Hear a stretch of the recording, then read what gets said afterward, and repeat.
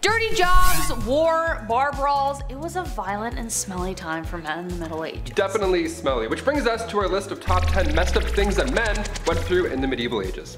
Let's go. Let's count it down. Let's do it. Number 10, pressure to perform. In the Middle Ages, either partner in a marriage was entitled to coitus with their partners under any circumstances. It was called the marriage rite. This went both ways, and unless you were passionately in love with your partner and straight, this could be a nightmare. It was so sacred you could even get it on in a church and the priest would be like, yep, go for it. Failure to perform in the bedroom or anywhere was grounds for divorce, which was a huge deal at the time. Now the first problem here is a lack of consent, but the biggest problem for men who weren't inclined to sleep with their wives was impotency. There was no sympathy for men in these circumstances. If a wife accused her husband of this, then the couple would have to undergo a bedroom trial, where a crowd of wise elders, mainly grandmothers, aunts, and mothers, would watch the couple in their bedroom for 3 nights. If you were rich, this was even worse. These trials would be carried out in public in court. Yeah, that's right. The wife had to prove that the husband couldn't get it up in court. Now he could call on women of the night to prove his prowess, if he was so inclined, but if it was proven that he couldn't, then the couple would be divorced. But the bottom line, the main point of marriage was to have children, and if there weren't any, then this failure was placed heavily on the man. Number 9, beastly justice. I figured I would put a lighthearted one on this list. This actually made me laugh while I was researching it. Beastly justice was when animals had to go to court. They were also put on trial, like a full trial. It's wild to look back at a night and the things they had to do for their kings and queens, but the fact that they also had to get up early and attend these courts, royal courts, where a wild animal was taking the stand. And it actually happened in history. This would happen after an animal runs through town. It would attack people, being confused and all, as most animals are, but the townsfolk would actually believe that the devil was involved in this animal's scheme. Like these animals worked for Big Red himself. In 1457, villagers in France had to deal with 6 pigs who ran wild and attacked locals. They did a lot of damage, so instead of just putting the animals down or setting them free, away from your town, they took them to a real trial. There was a judge, a couple prosecutors, 8 witnesses, a defense attorney for the pigs, which I gotta say, we should do a list just on that person alone. What a weird job. These pigs were hung from a gallows tree. A knight had to formally hang pigs after a trial was concluded. The 1400s were a wild time. Your Honor, due to my client being a pig, Number 8, a tanner. Even for a medieval peasant who never washed or cleaned themselves and literally lived in filth, this was a dirty job. Women were more commonly found in household chores or as milkmaids, barmaids, weavers, artisans, and tenant farmers.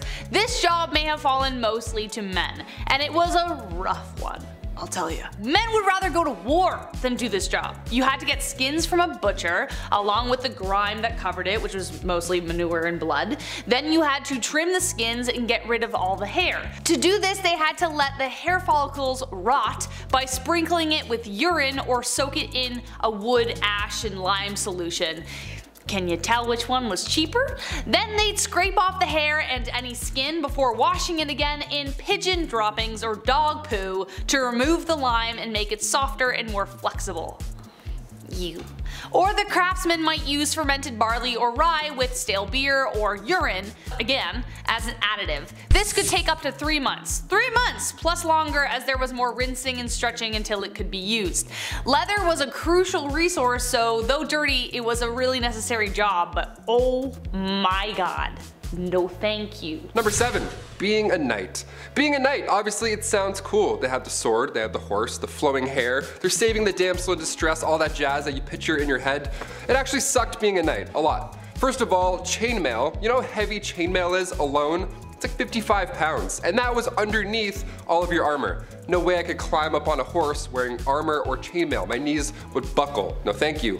Being a knight is something that starts when you're 7 years old as well. You would be given to a noble to learn for 7 years, and then at age 14, you would become a squire. A knight's intern, not an ideal job to have when you're 14, but okay. But if you stick it out for just 7 more years, then you become a knight. And then you can get your chest blown off jousting. Neat. All that time just to get rocked by another bigger dude on a bigger horse. No, just no for me. Number 6, death by anything but mostly violence. Life in medieval times was considered basically brutal and short.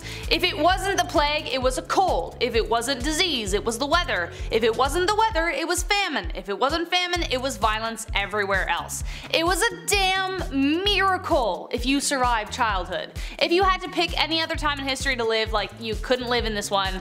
Taylor asked me this earlier and I had a response, but it definitely wasn't this time. Literally block this time period from your mind. Between 1330 to 1479, men could expect to die 9 years sooner than their female counterparts. The reason was violence against men by other men.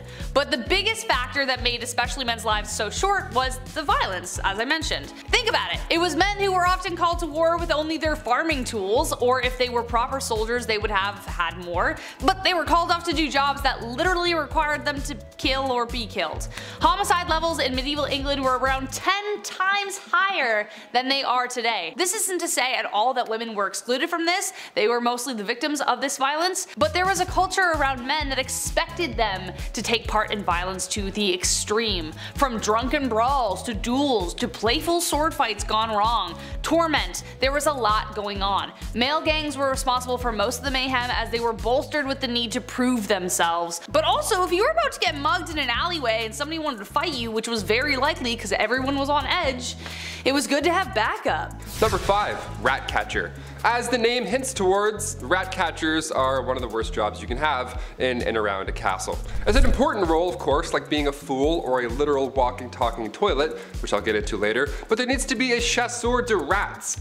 Chasseur de rats. I'm just gonna start calling myself that. Back in those times, rats and mice were the leading source of spreading disease. They didn't have city buses or, people walking around throwing bottles, and with these castles being big and dark, they were probably full of rats. Black rats were a common household problem, yuck, so in comes the well-respected Ratcatcher. These guys would sometimes try and use spells to get rid of rats.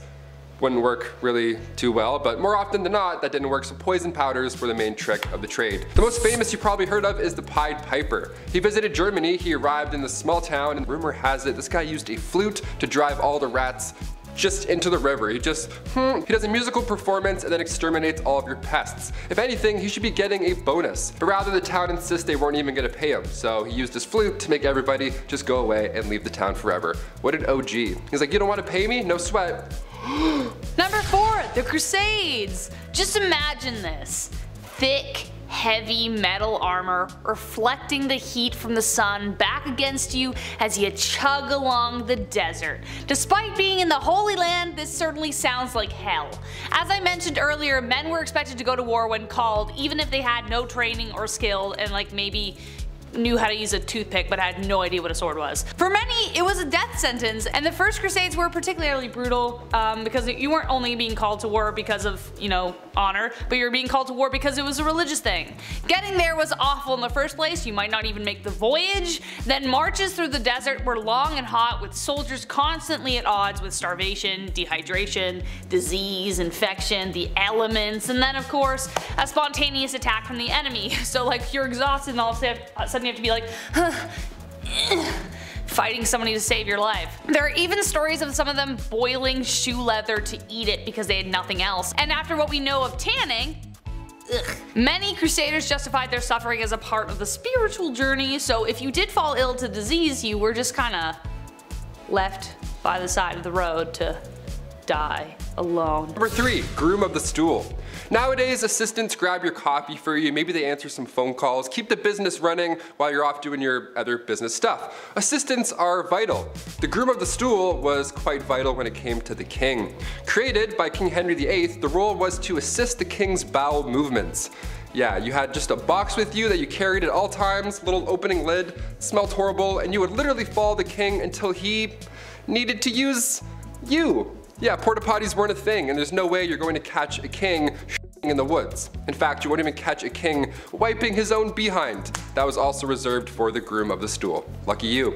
In this stool, you would have water, towels, a wash bowl, the whole setup, and you're probably thinking, Taylor, which poor soul had to be stuck with this role? What must you have done to deserve such a punishment? Well, this is the job you wanted, really. Only sons of noblemen could take on this role, and in doing so, they also gain access to every room, tons of nice clothes, any bedchamber furnishings, and of course, a high pay. Yeah, I would say this is the easiest job on this list, but it's really not. Number 2, the executioner. A man named Franz Schmidt meticulously chronicled his life as an executioner in detail, and well, as you can guess, it's not a fun one, but there was a lot of humanity behind it too. He had to start practicing on pumpkins at first, then graduate to live animals, and then humans. Who would choose a role like this? Well, though legally the role wasn't hereditary, it pretty much was by expectation and blood.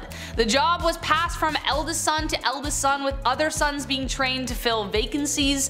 Daughters of executioners married sons of executioners, so the position would continue. As most people saw this as a pretty undesirable profession, it was difficult to keep anyone at their posts, so the job fell to the men who inherited the axe, as it were. So not legally, but it was. This cycle of executioners created something called executioner dynasties across Europe.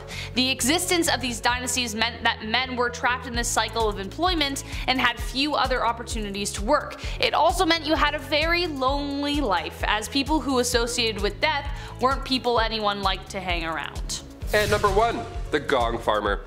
The Gong Farmer, of course we had to end on this one, as it's definitely the most crappy of the list. Medieval washrooms are just horrible. They're not really a thing. They didn't have the sanitation techniques that we have today. Stuff would often pile up within the castle walls, and over time it would smell worse and worse. You can only imagine. The rat trapper would be around this area too, I'm assuming. So maybe they would see each other and fist bump and be like, hey, our jobs suck, nice, let's do it, get that bread. So these respected Gong Farmers, they would come in and take the bad stuff away from the castle. They were crap commuters, essentially. These cesspits were usually in the bottom of the castle, the lowest level, because you know how gravity and things work. These guys would go in and dig through years of yuck, piles of it, just moving all day long back and forth out of the castle. They too were paid well, really well obviously, but a lot of these Gong Farmers got sick. A good number of them just wouldn't come out of those pits. Pretty horrible, right?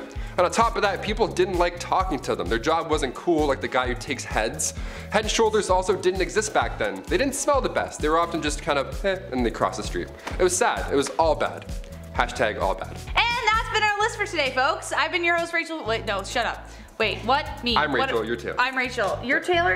I'm Rachel. Anyways, hi everyone. Thank you so much for watching today's video. That's all we have time for. Bye bye, see you next time on Bumblebee. If you like this video, you know what to do. Like, follow, subscribe. Bye.